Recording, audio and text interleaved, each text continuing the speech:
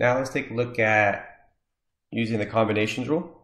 It says, in a small private school, 6 students are randomly selected from 11 available students.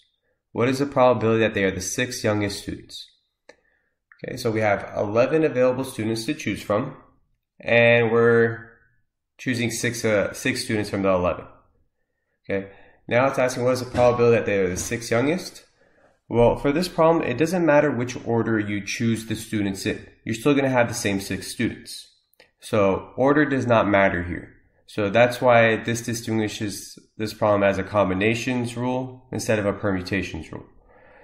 So now this is something that we could compute in statcrunch. So let me go ahead and open up statcrunch. Let's do a side-by-side view. Where did statcrunch go? There it is.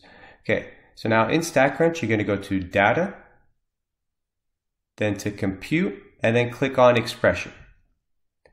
So now the expression you're going to put in, you're going to put COMB for combinations, put a parenthesis. Next, you put the number of available students you have, put a comma, and then the number of students you're choosing. Click on compute, and this will tell us the number of ways that we could choose 6 students out of 11 available. So there's 462 ways we could choose 6 students out of 11 students.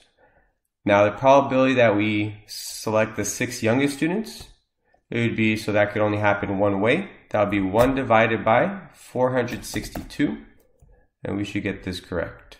Oops. Just make this bigger. Okay, there it goes. Perfect.